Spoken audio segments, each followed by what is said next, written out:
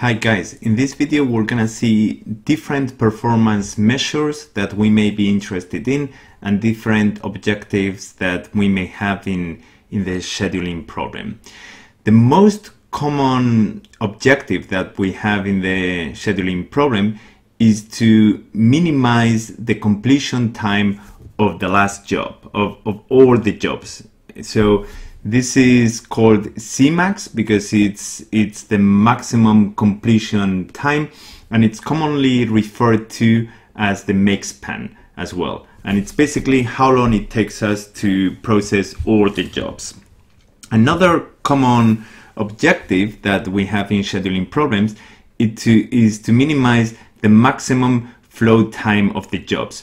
Remember, the flow time of a job is how long this job stays at the workshop, and in static problems where all jobs are available at time zero, the flow time and the completion time are equivalent, they're the same. But in general, in dynamic problems they may not be, so we may be interested in minimizing the maximum flow time of the jobs, the maximum time that a certain job is at the workshop.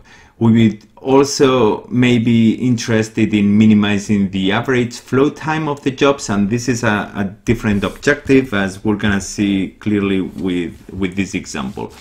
Assume we've got 4 different jobs that we want to complete, and each of them has to go just through one machine. So this is a permutation flow chart that there's just one machine. The only thing we have to decide is in which order we're going to process these 4 jobs, and we're gonna compute the Cmax, the maximum completion time, the Fmax and the Fmet for different orders.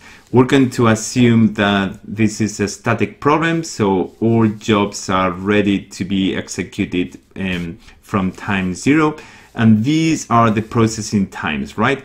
So job 1 has to be in machine 1 for 2 units of time, job 2 at that machine for 4 units of time, job 3 3 units of time, and job 4 just 1 time unit in the machine. So if we order the jobs like this, so first number 1, then 2, then 3, and then 4, the completion time will be 10. And actually, I mean, for any order we take, the completion time will be the same because there's just one machine, and Fmax will also be 10 because it's a static problem. So Cmax and Fmax will be 10 for any order we may choose. But Fmet will be different because if you look at this ordering, the first one,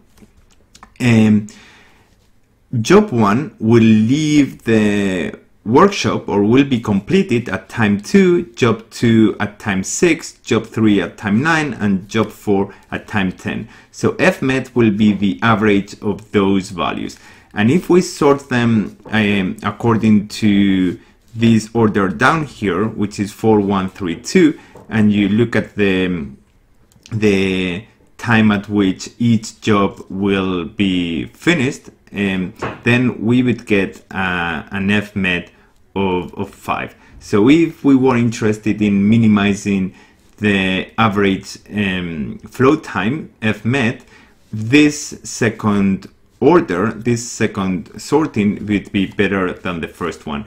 And if you think about it, if you want to minimize the average flow time, one priority rule that guarantees to achieve that minimum is the shortest processing time priority rule, which basically consists in processing the jobs with the shortest processing times first.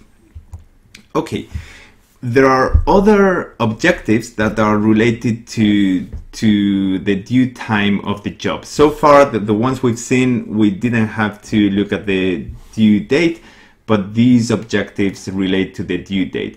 And the most common one is to minimize the maximum tardiness. So to minimize the tardiness the tardiness of the tardiest job.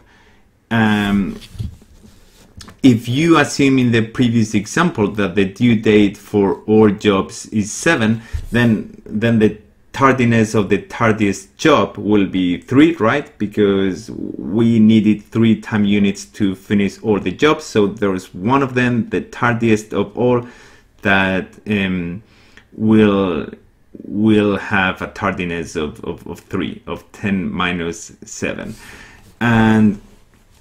And we may be interested in minimizing this objective, the maximum tardiness. Another objective we may be interested in minimizing is the maximum earliness. So the earliness of the earliest job, if we don't want to be too early for whatever reason.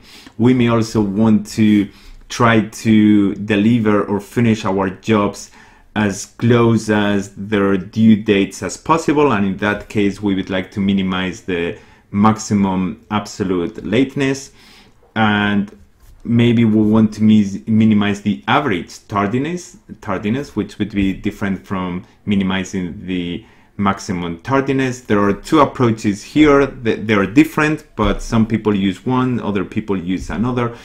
In computing the average, you may want to consider all the jobs, or you may only want to consider the jobs that are tardy.